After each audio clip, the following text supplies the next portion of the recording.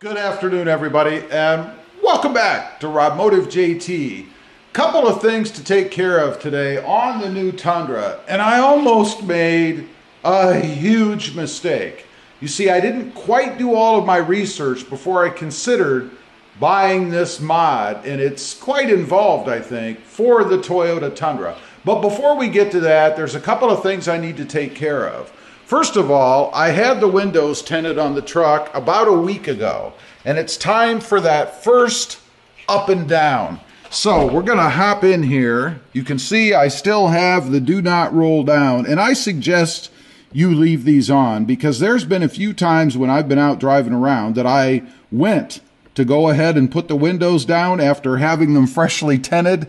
By the way, I went 20%, local place called D-Tronics here in South Texas. They do an excellent job. But anyway, this will save you from ruining your tent, believe me, even though, yeah, it may look a little tacky on there, but so what? It's just for a few days anyway, right? But it's been a week, so now it is time. We're going to go ahead and start the truck up. Find a place to put you guys, I think like right there. Let's go ahead and start up, and I'm going to roll the windows down. Going to have to kill the radio here in a second, probably. I'm assuming it's going to kick on. I forget where I left it at. Well, if it kicks on, then we'll go ahead and shut it off in a minute, right? I'm pretty sure it's on. Anyway, let's go ahead. We're going to pull the thing off of here because I don't need this anymore. And the one thing I always used to worry about with these stickers is, are they going to leave adhesive on here? Man, I can't grab a hold of it. There we go. And you can see whatever they use on these, fortunately, there's some dust, on the back of them does not leave adhesive on the surface, so that's good. Now, let's go ahead. You want to roll them all the way down and all the way up. And I usually do that a couple of times just to make sure that, you know, I don't have any issues. So let's go ahead. They are auto windows, so let's hit the button. Make sure there's no problem. There's down. Go all the way up.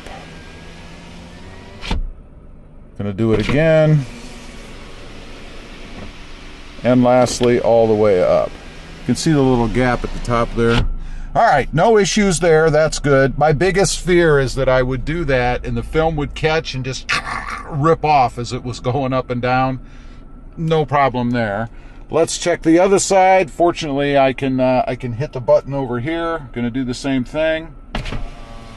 Go all the way down, all the way up, all the way down, and all the way up. Now, all I had tinted were just the front two windows, so there's nothing to do anywhere in the back there. And you can see that was a success, another productive window tinting experience. Now, there's one other thing I want to check before we get to this big mistake I almost made, and that is I have a bar. I used to call it the Gladi bar in the or board I should say, for the Jeep Gladiator, and it's the board that goes across the back of the bed. Let me show you what I'm talking about.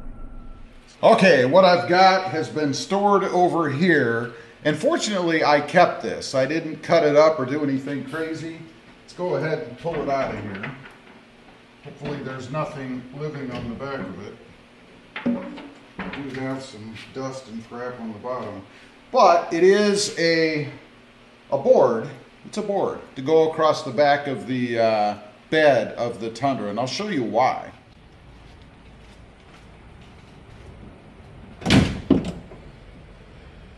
Okay, what I've got, and this is what I did last time, I actually put some letters on here. I painted it black, of course. It is a 2x6, and it's to go across where the slats are in the truck so that you can put stuff, like if you have a tonneau cover or whatever, in the back part here without it rolling all over the front of the truck.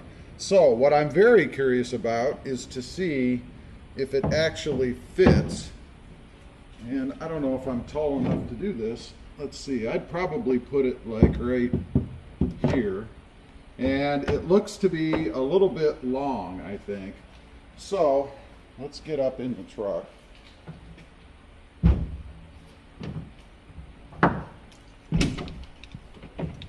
It fit on the other Tundras I had, so maybe it's just angle at the moment. Let's find out.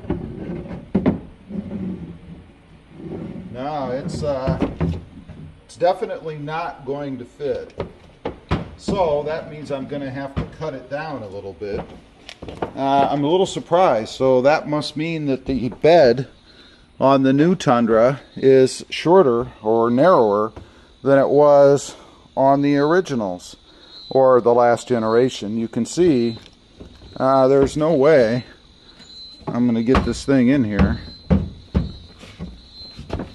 mean, it just does not fit. So I'm going to have to trim it down. Now, that's not a big deal. I don't really care about that. I'll just cut it to fit. But as you can see, it's going to go in between the rails or the slots on the back of the bed. That'll be a future project. Take about 2 minutes, I hope, to go ahead and cut that down, and then I'll have to repaint the edges.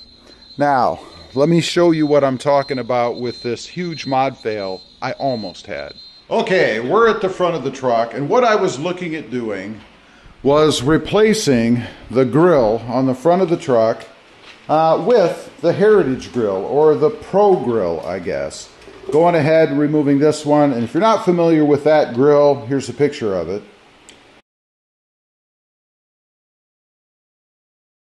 And there are a couple of problems. One, it has the slot in it for the light, the LED light bar in the front. Now, I could add a light bar. Obviously, it probably would not be connected the same way that the factory light would be connected. I'd probably have to run separate wires, unless, of course, Toyota pre-wired it and pre-wires every Tundra with the wiring harness. And that could be, I don't know.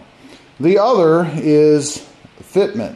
I think it fits. I'm not positive that it fits.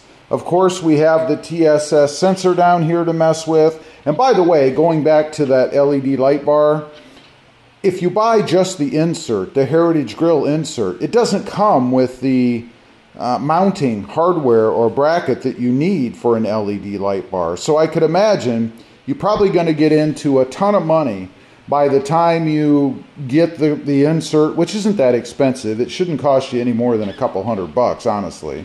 But the light bar, the wire, the wiring harness, all of that, you're probably about, I'd say somewhere between $300 and $500 into it if you do it yourself.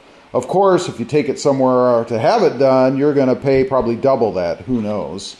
Now, the other thing about doing this, it's not like it used to be, where you could just pull off this front piece. At least not in any of the installs that I've seen. No, it doesn't work that way. Now, you have to go ahead and pop off the fender flares here a little bit on the sides to get to some clips behind the fender here, behind the front part of the bumper. You have to do that on both sides. There are a few different wiring harnesses that you have to disconnect depending on whether or not you have sensors and things integrated into this bumper. Who knows? The problem with pulling off that much of the truck, it would be the whole front end, is that you can damage those clips. And obviously, if you damage the clips, it's never going to fit back on there the way that it did originally. And it may not anyway. If you go ahead and pull this whole thing off, I'm guessing it's probably not going to be as tight on the seams, or maybe the fender guards here or flares are not going to fit in as well as they did before. Maybe you're not going to fit as seamlessly as you did around the lights. Who knows? There's opportunity for all kinds of problems. Now, that's really not the biggest reason that I wouldn't do it. I mean, I've taken the front end off of a Mercedes-Benz before. A daunting experience for sure, but it went really well. You just have to take your time. My thing is that this Heritage Pro grill is set up for more than just a quick and simple replacement. You have to have the LED bar, and this is if you want it to look right. You have to have the LED light bar, and you got to make sure that you get it on there properly.